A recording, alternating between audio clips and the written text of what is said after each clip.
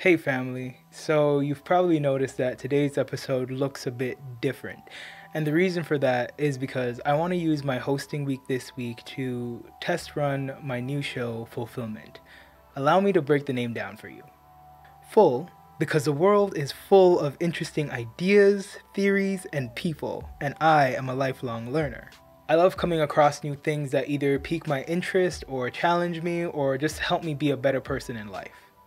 Film because, well, this is a video podcast, but I also want this show to look and feel and sound more and more like you're taking in a film that you can also interact with. And lastly, Ent, because I want to entertain you. So when you put those three elements together, you get fulfillment. And the actual word fulfillment is something that I think we're all chasing. So keeping that in mind, I'd like to dive into a topic that's been on my mind for a very long time. And that topic is Black men who refuse to date Black women based on negative stereotypes. Now, first and foremost, you can date whoever you want to date. We as Black people, we are not a monolith. We are individuals with individual preferences, and that's cool. What's not cool are the Black men who feel the need to perpetuate a myth that Black women aren't suitable partners. A few weeks ago, I sent out a poll on my Instagram story asking people what they thought about men who refuse to date Black women based on negative stereotypes. And here are some of the responses. I know my son's dad's mom said she didn't want dark grandchildren from him.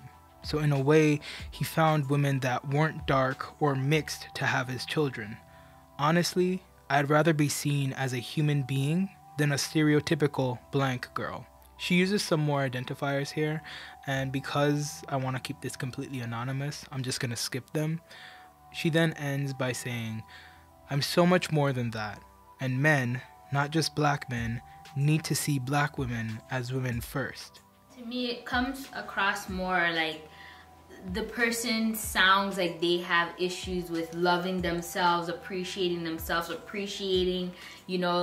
their skin color, their complexion, and it's really, negative when you hear grandparents or parents, aunts, uncles making these kind of comments, because we have to remember too, like, little kids are listening as well. So imagine, there is a grandchild who hears a grandmother making a comment like that, oh, it's better to get, marry someone or have grandkids with someone who's light skin, and let's say this child is dark skin. That can really affect their self-esteem and make them feel less than. And kids do soak up everything you say, right? Like, if you've been around any kid, you might say something in passing, and then like a week or even a day or an hour later, you're just like, what? I didn't even think. So, and subconsciously, when you kind of deliver those type of messages to kids and to people in the community, it's you're subconsciously saying, we value these things more. We value the long hair. We value the light skin. It shouldn't be that case. It shouldn't be that way. Because the thing about Black people is, like, if you look at the spectrum of a Black person, right, you can see someone as Alicia Keys. Right. She's light skinned, but she's still a Black. She's still considered, one of us. Like, she's still a Black person, right? And then you have people that are much darker, right? And there is still a Black person, so we shouldn't place higher value on like Alicia Keys versus someone who's much darker. I think we're all part of the same family, the Black family, and it's fine either way, right? So I think it's another unfair way that Black women are devalued. I think there are many men of all races who have very traditional notions of masculinity, and a strong, outspoken woman challenges that notion. So many Black women I know are just that, strong and outspoken. I think it's just too easy to see these traits as negative and move on. So I guess all that is to say that I think that many men who do not want to date Black women because of the stereotypes are just not ready to put their own ego aside to share space with powerful women. This is a really good one, right? And it's one that I'm sure, like, I've thought about before. When I say, if I'm doing something and I say, okay, I don't want to face this specific challenge, like, is it that I really don't like the challenge, or is it what the challenge is going to bring out in me that I'm trying to avoid?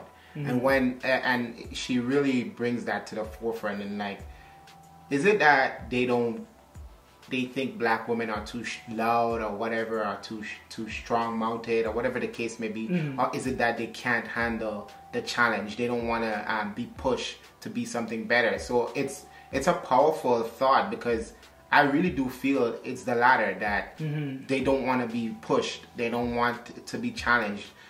They prefer to just, kind of rest on their laurels, as we say, instead of, being better, like being pushed to be something more. And I think that's a sad state for any man to be in. Like, as a man, I would want to be with someone who challenges me, who pushes me to be something better, to be something more.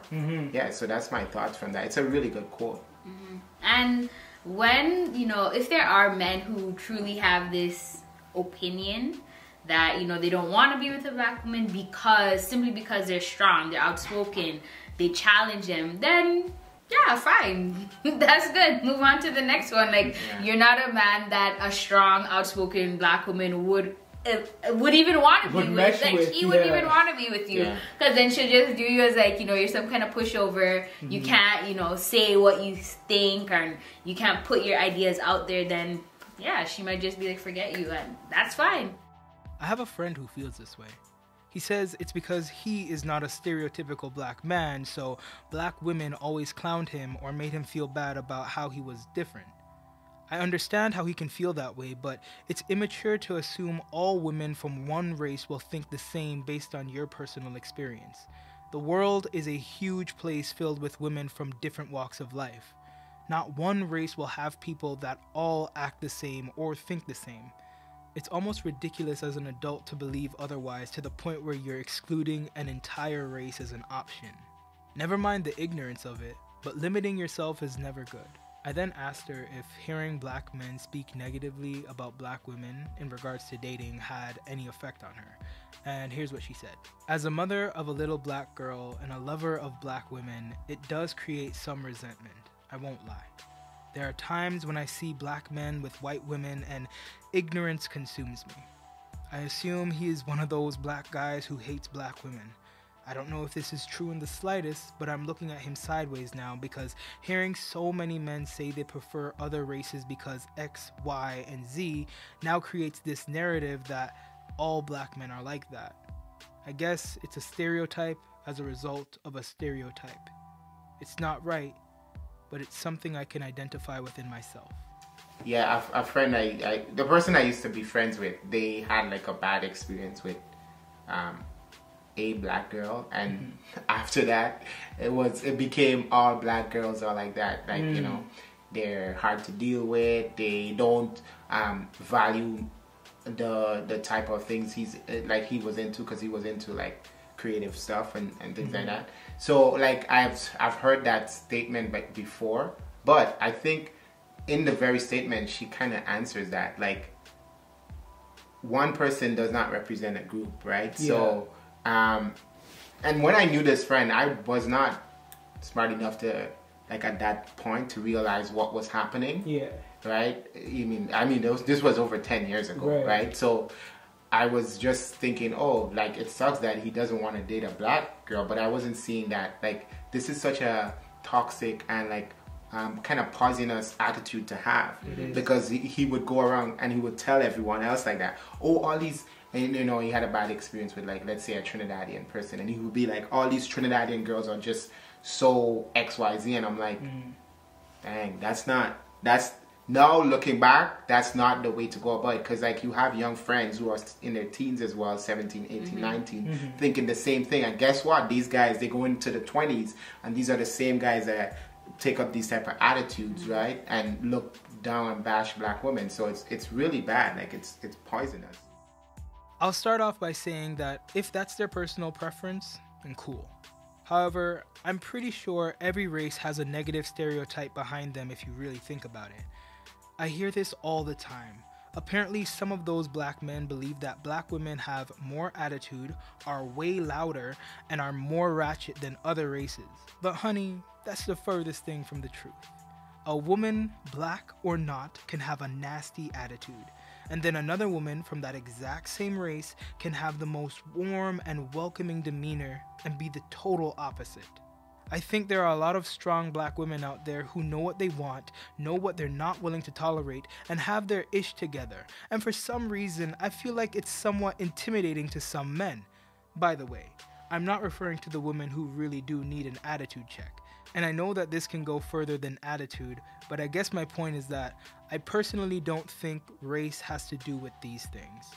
I think upbringing, experience, and what an individual values has a lot to do with any negative stereotypes that may be associated with a black woman. But newsflash, any woman can fall victim to these stereotypes, not just black women. I think with this one, I totally agree. Whatever the negative stereotypes are that seem to be attached to black women, you can find it in any race. You can get an Asian girl who's loud and has an attitude. You can get a white girl who's loud with an attitude. You get an Indian girl who's loud and has an attitude. But I think the problem is, like, as I was listening to this, I think it's what the media portrays.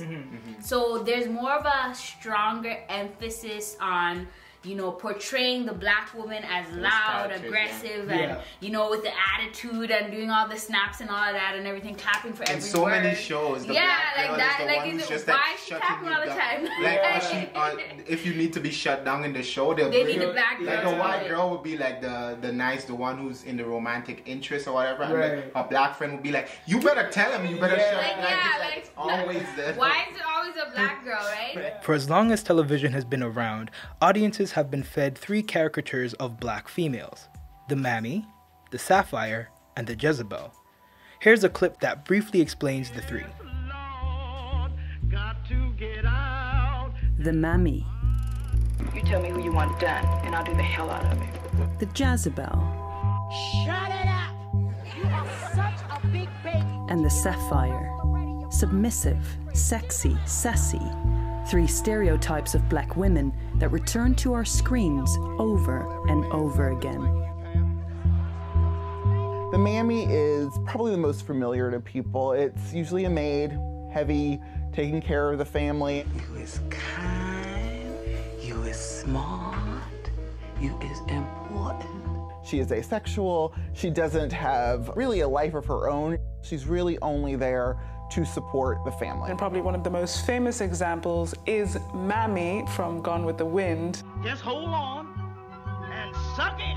Somebody who is always seeking out to put aside her own desires, her own needs for white families, white men, white women, white children. Meet Sugar Hill, sexiest, deadliest chick in town. The second stereotype is the Jezebel, and that's someone who's generally oversexed. Is mysterious. Her only power is in her body and in the influence she has over men. Unattainable. And then finally, the Sapphire character, I think that's seen in TV more often than anything else. Get some Kleenex, wipe your nose, cause it ain't that damn sad. The Sapphire is usually a sharp-tongued, manipulative woman who emasculates her husband. There was actually a character called Sapphire Stevens on the Amazon Andy show. And I guess you think you could cook, clean, and get along just fine all by yourself. I does. The representation of the angry black women. And that's kind of metamorphosized to today, where we just have sassy, angry black women who doesn't take anything from anybody. So I think it's because of what the media portrays, right? But if we really stop and think, have I had an Asian friend who was loud and with an attitude? Yes. Have I had an Indian friend who was loud and had an yes. Like, so when we really look at, you know, our friend groups, well, that's if you're diverse. If you realize that you are not diverse, you don't have any black friends, you have no Indian friends, no white friends, that's something you need to work on, right? That's a side note. But the point is, it's what the media portrays of black women, and I think that needs to change first and foremost. Because we are aware the only difference between a black person and a white person really boils down to the melanin in the skin, right? It doesn't matter. Personality traits, characteristics, you find that in every race. So and it's not quite like a self-fulfilling prophecy, but it's close to it. It's the concept of like, you're expecting something, right? So you walk right into it, and like the actions you take, the things you take actually cause that thing to come about. Like confirmation bias. Yeah, confirmation bias. Confirmation bias is that, right? Like, you see the black woman and then you're rude to her. That's where it becomes. So then now she's obviously just like, yo, what's wrong with you? And then you're like, oh, you see these black women? No, that's you were the one that was rude to her. Right, exactly. That's where it goes from confirmation bias to like a self-fulfilling. Because like whatever steps you take, you're like, oh, like, okay, a perfect example is like the president, right? The current president, like Trump. Like if he's at the start, he's just like, you know, Korea is going to be a problem for us. There's going to be wars with Korea and stuff. And then, so whenever he has relationship with them, he's already hostile. So that causes them to be hostile, and that leads to more problems. It's just an example, but that's what happens in real life between people. It's like you're looking for that one black woman to come up against you or to like be defensive, and then you're just like, these black women or whatever. But you kind of walked right into it. What did you expect? So it's kind of the quote is so powerful because it's sad that people walk around basically just kind of expecting black women to be this way, and once they do, you run off the handle like, you see, that's how these black women. But then when they meet a black person who doesn't do that, they forget. No, what I'm saying, sometimes they forget about that person, or they'll think, that was just an exception. That was an anomaly. You were an exception to the rule. No, maybe that. It's not that they're an exception to the rule. Maybe that's how the majority are. But you're just focusing. You have tunnel vision, looking for the one that's going to be aggressive and loud or whatever. That's a good point. It's like the things that fit your narrative, you're good with, but the ones that don't, you're just like, nah, that doesn't really work, you know? To the black men who refuse to date black women based on negative stereotypes. When you refuse to date black women based on their race alone, you punish the integrity of the many solely based on the unideal characteristics of the few. In doing so, you relinquish in yourselves the opportunity to cultivate lasting relationships with a group of women who are arguably the most uniquely qualified to identify with and as well share and relish in the lived experience of our inherent cultural implications, the strengths and struggles of our blackness.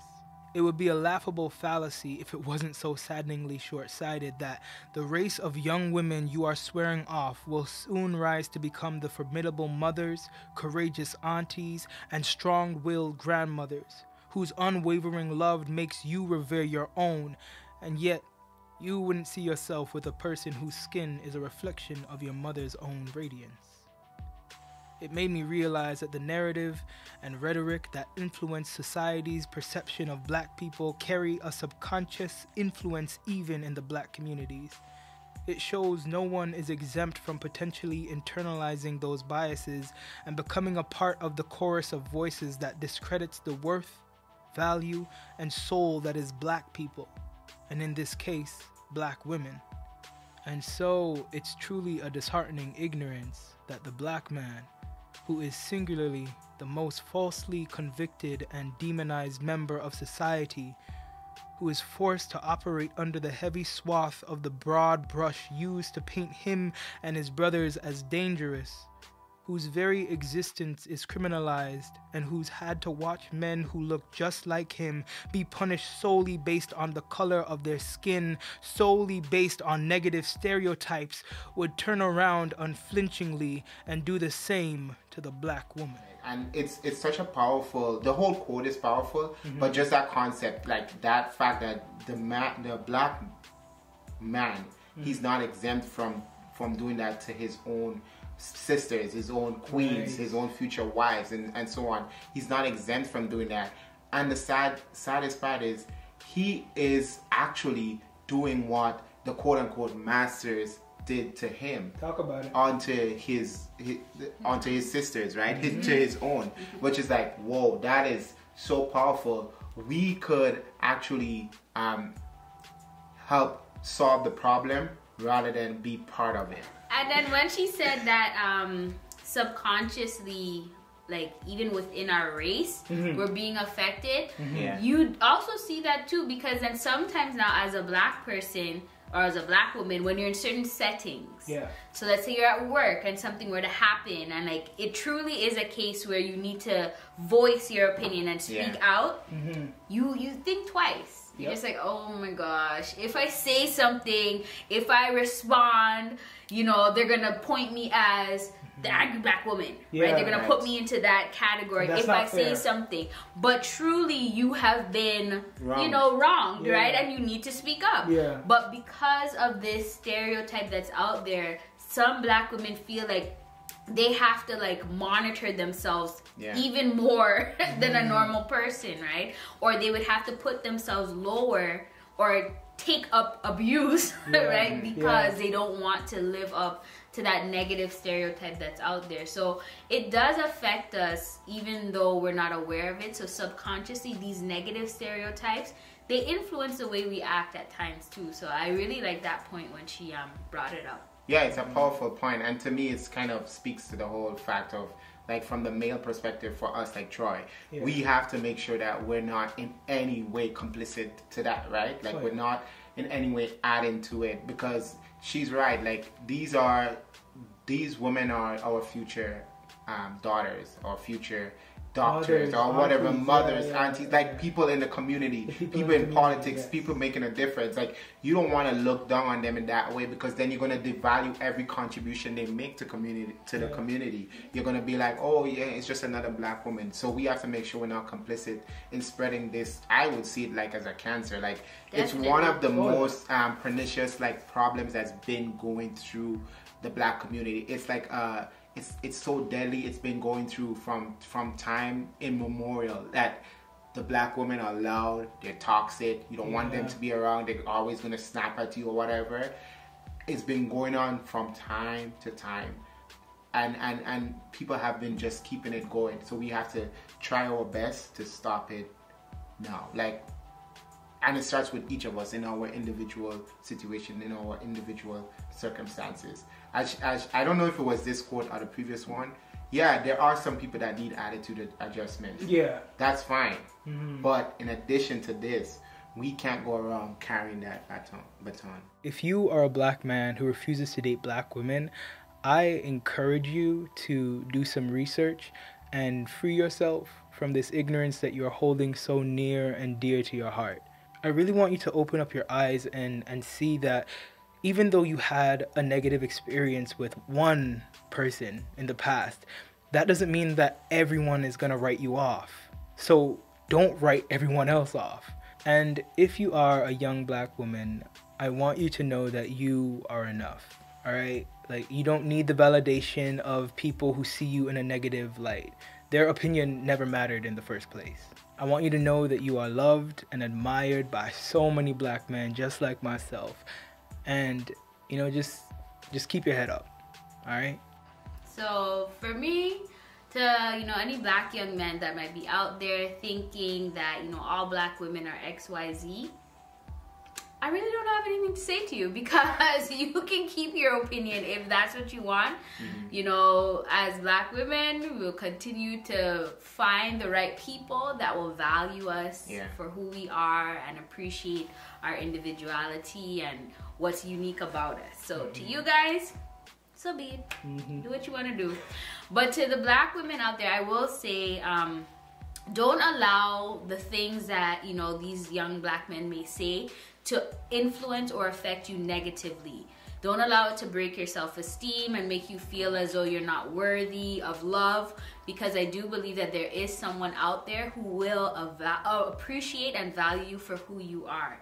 So don't lower your standards just because you hear guys saying like, oh, black women are this, that, and the other. No, continue to be yourself, true to who you are.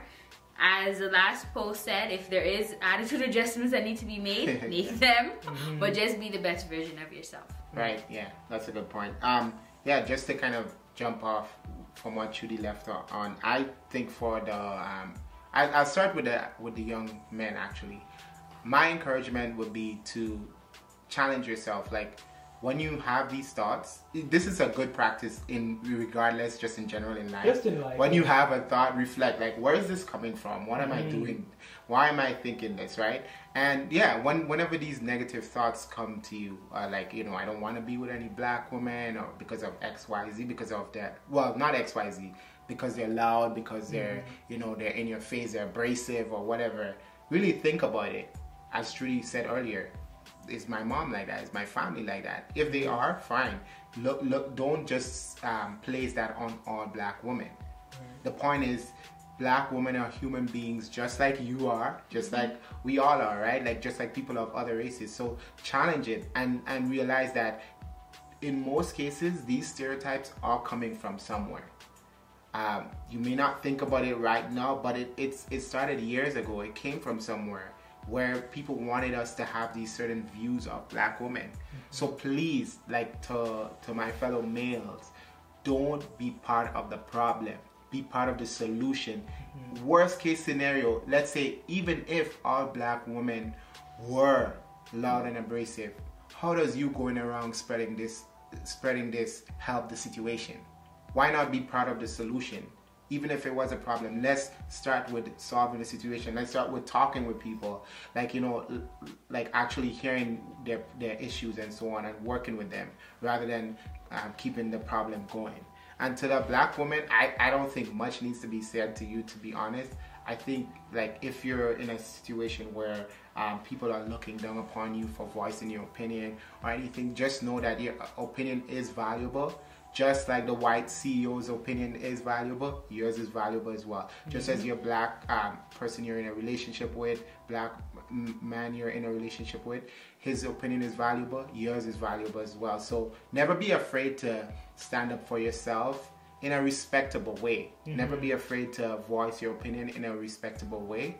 And I think once you do that, and you're true to yourself, you're going to see that things will work out in the end. As Shruti said, you're going to find someone who values you for who you are. If you're in a workplace, you're going to find a workplace that values you for who you are and the contribution only you uniquely can make.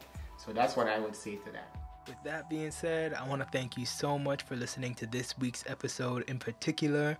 Keep in mind that this was the test run and it will get better. I guess you can say that this was me dipping my toes in the water. If you enjoyed the episode, make sure to leave a like, comment, and subscribe to our YouTube channel. Also, make sure to follow us on Instagram to keep up to date with all of our posts. Bye-bye!